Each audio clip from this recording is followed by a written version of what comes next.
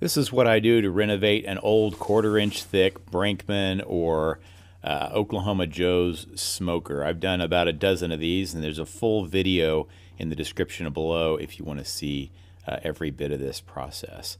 Basically, I move the thermometers down to the grate level, and I have to fill that old thermometer hole. And then on this one, since it's for a friend of mine, I'm going to put some 1/4 inch letters on there of his name. I just drill some pilot holes and weld those letters on from the inside through those holes. And then the interesting thing about these smokers like this is they take on a rust patina really, really well. So whenever I'm done kind of building the grates for it and getting everything modified the way I like it, I spray it with hydrogen peroxide and salt, and that rusts this bare metal, and it makes it all orange and rusty. Then I cover it with linseed oil. Makes them look pretty good. Thanks for watching.